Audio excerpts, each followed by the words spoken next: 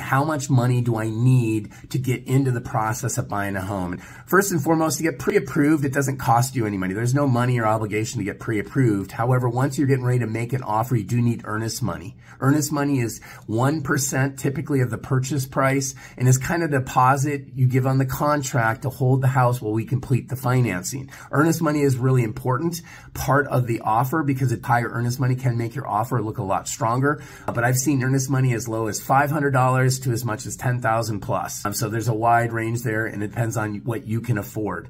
Earnest money does go into the process and goes towards your down payment and closing costs at the end of the transaction, so it's not money you're just throwing away. The other fee that you're going to run into up front that you might need to be aware of is the inspection fee. Inspection basically tells you if the house is viable and that there's no major issues. Inspections typically run between $350 to $600 plus, depending on the scope of the inspection and how big the house is. Another fee you might run into up front is the appraisal fee. Appraisal basically determines the value to make sure that you're not overpaying for the property. Appraisals can run anywhere from $650 to as much as $900 plus, depending again on the size of the house, the location, and things like that.